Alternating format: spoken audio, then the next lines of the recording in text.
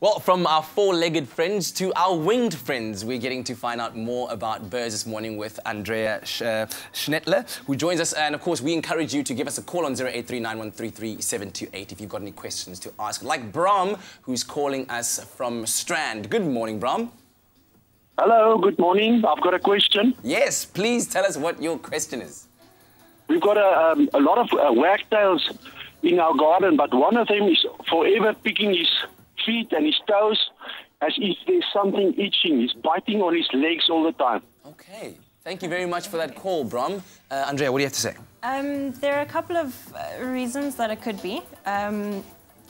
Mostly, birds tend to worry at things that are annoying them or hurting them. Yeah. So it could be that he's injured his foot and is trying to peck at it. Or if you can get close enough, there might be something wrapped around there, like a piece of thread or something. But it's best to, I don't know, yeah, just try and see if you can see if there's anything. It might be an infection as well. Best thing to do if you are worried is contact your SPCA wildlife. Okay, so that's the best thing to do, and then they'll come around and they'll have the experts who are there to then sort it out. Thank you, Bram, for that call, and we hope that that did help a little bit. And of course, we want you to call us and ask us all your birdie questions on 0839133728. Now, I'm very fascinated about birds of prey in South Africa, Andrea. What kinds are we likely to find in our home space? A little bit of everything. Your vultures and eagles obviously aren't really going to perch in your garden unless you have a big farm, that kind of thing. So you might see them flying overhead.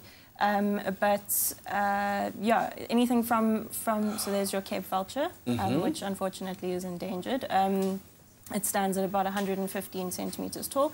This is your Verreaux's eagle, which is the largest eagle in the country, and that's just under a meter tall. Just under a meter tall. We're talking about, there we go, like that would be a fully grown Verreaux's eagle. Pretty much. That is absolutely massive. So wingspan must be in the region of about? 2 to 3 meters. Oh, maybe. My word. I think I'd run for my life if I saw one in nature. In fact, what should you do? Let's say you were walking up, because you were telling me earlier on that there were 2 black eagles up on Table Mountain. So if you're walking up on a hike, and let's say you're on your own, and you encounter a black eagle right in front of you, what do you do?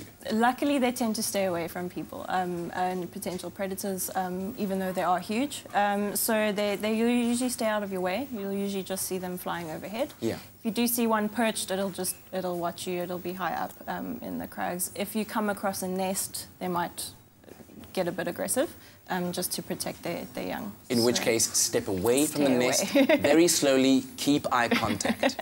Keep eye contact. Yeah, they're quite fast and very, very sharp talons. So if you happen to see either one of those Cape vultures or Verreaux's eagle or one of these birds of prey flying overhead around your garden, should you be worried about small pets, perhaps?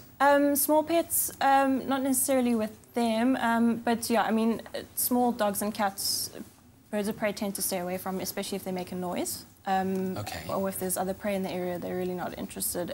But if you are worried, just keep your pets in at night, in the mornings and the evenings when it's sort of like dusk and dawn kind of things. And just that's pretty much all you can do. Don't use, you can try and get rid of areas that rats and reptiles might like. Yes. Just to get rid of the prey source. But in that being said, please don't use things like rat X and that, other than being dangerous to your own pets. Yes, yes. If a rodent is poisoned by rat poison, and a bird does happen to eat it, they can get secondary poisoning and they will likely die. Oh, okay, all right, all right. Okay, thank you very much for that, and we'll continue our chat with Andrea in a short while. In the meantime, you can give us a call on 0839133728 as we take to the skies with our winged friends.